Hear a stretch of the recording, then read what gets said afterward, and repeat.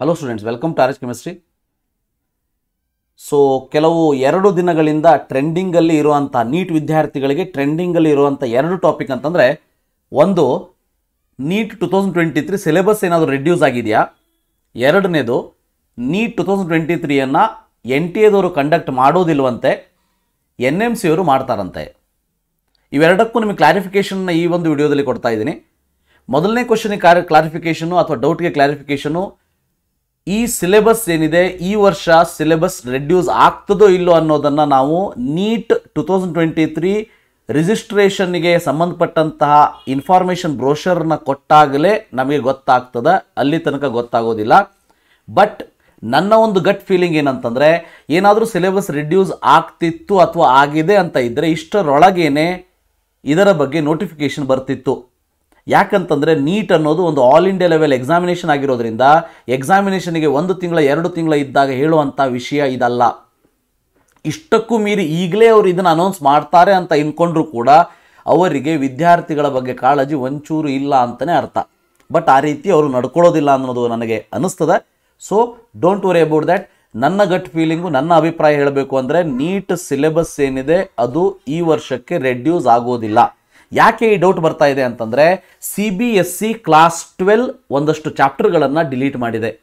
CBSE class 12 ಅಂದರೆ CBSE ಈ ಒಂದು ಕೇಂದ್ರೀಯ ವಿದ್ಯಾಲಯ ಇರ್ಬೋದು, ಅಥವಾ ಕೆಲವೊಂದಷ್ಟು CBSE ಕಾಲೇಜಸ್ ಇರ್ಬೋದು, ನ್ಯಾಷನಲ್ ಪಬ್ಲಿಕ್ ಸ್ಕೂಲ್ಸ್ ಇರ್ಬೋದು.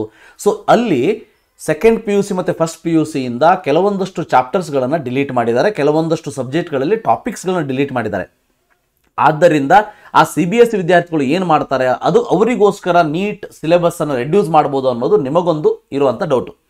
ಆದರೆ ಅದು ಇದ್ದಿದ್ರೆ ಇಷ್ಟರೊಳಗೆ ಅನೌನ್ಸ್ ಮಾಡ್ತಿದ್ರು. ಬಟ್ ನನ್ನ ಒಂದು ಫೀಲಿಂಗ್ ಅದು ಇಲ್ಲ. ಸೊ ಅವರು ಎಕ್ಸ್ಟ್ರಾ ಎಫರ್ಟ್ಸ್ ಹಾಕಿ ಅದನ್ನು ಕಲೀಲೇಬೇಕು. ನೀಟ್ 2023 ದ ಹೋಲ್ ಸಿಲೆಬಸ್ ಮೇಲೆ ನಡೀತದೆ. ಸೊ ಆದರೂ ಇದರ ಬಗ್ಗೆ ಕ್ಲಾರಿಫಿಕೇಶನ್ ನಮಗೆ ನೀಟ್ ಬ್ರೋಷರ್ ಬಂದಾಗ, ಇನ್ಫಾರ್ಮೇಷನ್ ಬ್ರೋಷರ್ ಬಂದಾಗ ಗೊತ್ತಾಗ್ತದೆ. ಅಲ್ಲಿ ತನಕ ವೆಯ್ಟ್ ಮಾಡಿ. ಸೊ ನಿಮ್ಮ ಪ್ರಿಪರೇಷನ್ನಿಗೆ ಇದನ್ನು ಅಡ್ಡವಾಗಿ ಇಟ್ಕೊಳ್ಳೋದಕ್ಕೆ ಹೋಗಬೇಡಿ. ಇನ್ನು ಎರಡನೇದು, ಬಹಳ ಜನ ವಿದ್ಯಾರ್ಥಿಗಳ ತಲೆಯಲ್ಲಿ ನಿನ್ನೆಯಿಂದ ಕೊರಿತಾ ಇರೋದು, ಸೊ ನೀಟನ್ನು NTA ಅವರು ಕಂಡಕ್ಟ್ ಮಾಡೋದಿಲ್ಲ ಅಂತ NMC ಅವರು ಮಾಡ್ತಾರಂತೆ. ನನ್ನ ಒಂದು ಅಭಿಪ್ರಾಯ ನಿಮಗೆ ಹೇಳಬೇಕು ಅಂದರೆ, ಅದು NMC ಯಾರು ಕಂಡಕ್ಟ್ ಮಾಡಲಿ, NTA ಯಾರು ಕಂಡಕ್ಟ್ ಮಾಡಲಿ, ಅಥವಾ ಇನ್ನೊಂದು ಥರ್ಡ್ ಬಾಡಿ ಯಾರು ಕಂಡಕ್ಟ್ ಮಾಡಲಿ, ಅದರಿಂದ ವಿದ್ಯಾರ್ಥಿಗಳಿಗೆ ಯಾವುದೇ ರೀತಿ ಡಿಫ್ರೆನ್ಸ್ ಆಗೋದಿಲ್ಲ.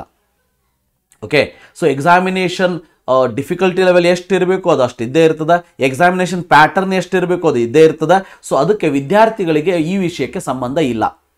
ಬಟ್ ಏನೋ ಒಂದು ಕ್ಯೂರಿಯಾಸಿಟಿಗೋಸ್ಕರ ತಿಳ್ಕೊಳ್ಬೇಕು ಅಂತ ಇದ್ದರೆ, ಸೊ NMC ಅವರು 27ನೇ ತಾರೀಕು ಈ ಒಂದು ನೋಟಿಫಿಕೇಶನ್ನ ಕೊಟ್ಟಿರುವಂಥದ್ದು. ಸೊ ಇಲ್ಲಿ ನೋಡ್ಬೋದು, ಇಲ್ಲಿ seeking comments of the stake holders of the proposed draft regulation.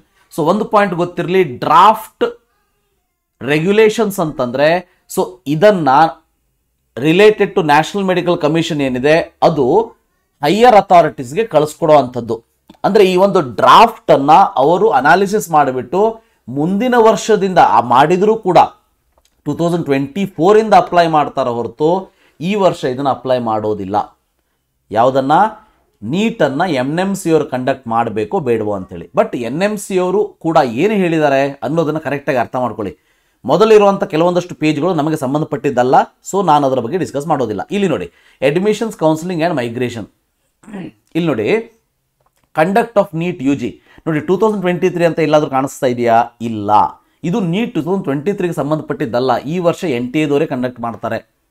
Either the national medical commission NMC May conduct the neat UG R May designate any such agency or authority by whatever name called to cause the NEET UG to be conducted. ಬಹಳ clear cut ಆಗಿ ಹೇಳಿದ್ದಾರೆ. ಒಂದು NMC ಅವರು conduct ಮಾಡ್ಬೋದು, ಇಲ್ಲ may be another agency R authority can conduct. ಅದನ್ನು ನಾವು national testing agency ಅಂತಲೂ ಅಂದ್ಕೊಳ್ಬೋದಲ್ಲ, ಅಂದರೆ NTA ದವರು ಕಂಡಕ್ಟ್ ಮಾಡ್ಬೋದಲ್ಲ. ಸೊ ಬಟ್ ಬಹಳಷ್ಟು ಜನ ಹಿಂದಿಯಲ್ಲಿ ಯೂಟ್ಯೂಬರ್ಸ್ಗಳು ಹೇಳ್ತಾ ಇರೋದು, ಇಲ್ಲ ಈ ವರ್ಷದಿಂದನೇ ಮಾಡ್ತಾ ಇದ್ದಾರೆ ಅಂಥೇಳಿ. ಬಟ್ ನನಗೇನು ಅನಿಸೋದಿಲ್ಲ. ಸೊ ಈ ವರ್ಷದಿಂದ ಇದು ಲಾಗೂ ಆಗೋದಿಲ್ಲ. ಸೊ ಇದು ಮುಂದಿನ ವರ್ಷಕ್ಕೆ ಆದರೆ ಆಗಬಹುದು. ಇದು ಡ್ರಾಫ್ಟ್ ಅಂದರೆ ಮೇನ್ ಎಕ್ಸಾಮ್ಗಿಂತ ಮುಂಚೆ ಇರುವಂಥ preparatory. So preparatory ಪೇಪರ್ನೇ main exam ಕೊಡೋದಿಲ್ಲ, ಹೌದಾ? ಅದೇ ರೀತಿ ಈ ಡ್ರಾಫ್ಟನ್ನು ಎಕ್ಸೆಪ್ಟ್ ಮಾಡಲೇಬೇಕು ಅಂತೇನಿಲ್ಲ. ನಿಮಗೆ ಇನ್ನೊಂದು ಕೂಡ ನೆನಪಿರ್ಬೋದು, NMC ಅವರು ಇನ್ನೊಂದು ಡ್ರಾಫ್ಟನ್ನು ಕೂಡ ಹೇಳಿದರು. ಅದೇನಂತಂದರೆ, ಸೊ ಬಹಳ ಜನ ಕೋರ್ಟ್ಗೂ ಕೂಡ ಹೋಗಿದ್ದಾರೆ ಅದರ ಬಗ್ಗೆ. So fees structure in the private colleges 50% of the fees structure in the private college should be equal to government college ಅಂತೇಳಿ. ಯಾವ ಕಾಲೇಜಲ್ಲಿ ಈ ವರ್ಷ ಅದು ಲಾಗು ಆಗಿದೆ ಹೇಳಿ? ಆಗಿಲ್ಲ, ಆಗೋದಕ್ಕೆ ಬಿಡೋದಿಲ್ಲ. ಸೊ ಅದೇ ರೀತಿ ಇದು ಆಗಬಹುದು, ಯಾಕಂದರೆ ಇದಕ್ಕೇನು ಭಾಳ ಪ್ರಾಬ್ಲಮ್ ಆಗೋದಿಲ್ಲ, ಫೀಸ್ಗೆ ಸಂಬಂಧಪಟ್ಟಿದ್ದಲ್ಲ, ಇದು ದುಡ್ಡಿಗೆ ಸಂಬಂಧಪಟ್ಟಿದ್ದಲ್ಲ. ಆದರೆ ಇದು ಆಗೋದು ಈ ವರ್ಷದಿಂದ ಅಲ್ಲ. ಅಂದರೆ conduct of neat UG 2023 will be conducted by NTA only, not by national medical commission.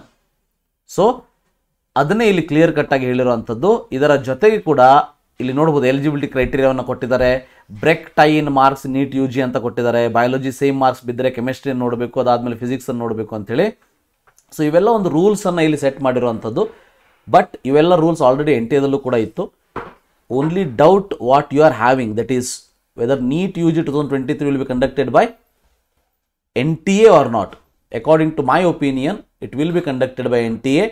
And ಈ ರೆಗ್ಯುಲೇಷನ್ಸ್ ಏನಿದೆ, ಈ ಡ್ರಾಫ್ಟ್ ರೆಗ್ಯುಲೇಷನ್ಸ್ ಏನಿದೆ, ಇದು ಮುಂದಿನ ವರ್ಷಕ್ಕೆ ಬಂದರೆ ಬರಬಹುದು, ಈ ವರ್ಷಕ್ಕಂತೂ ಅಲ್ಲ. ಇದರ ಜೊತೆಗೆ ಕೊನೆಯದಾಗಿ ಮತ್ತೆ ನಾನು ಹೇಳ್ತಾ ಇದ್ದೀನಿ, ಯಾರಾದರೂ ಕಂಡಕ್ಟ್ ಮಾಡ್ಕೊಂಡು ಹೋಗಲಿ, ಎಕ್ಸಾಮಿನೇಷನ್ಗೆ ಓದೋರು ನೀವು, ಎಕ್ಸಾಮಿನೇಷನನ್ನು ಬರೆಯೋರು ನೀವು, ರ್ಯಾಂಕನ್ನು ತೊಗೊಂಡು ಕಾಲೇಜಲ್ಲಿ ಅಡ್ಮಿಷನ್ ತೊಗೊಳ್ಳೋರು ನೀವು, ಎಕ್ಸಾಮಿನೇಷನ್ನ ಯಾರು ಬೇಕಾದರೂ ಕಂಡಕ್ಟ್ ಮಾಡಲಿ, ನಿಮಗೆ ಈಸಿ ಆಗೋ ರೀತಿಯಲ್ಲಿ, ನಿಮಗೆ ಖುಷಿಯಾಗುವಂಥ ರೀತಿಯಲ್ಲಿ ಅವರು ಕಂಡಕ್ಟ್ ಮಾಡಲಿ ಅಂತ ಹೇಳ್ತಾ ಈ ಒಂದು ವಿಡಿಯೋನ ಮುಗಿಸೋಣಂತೆ. Thank you. Have a nice day.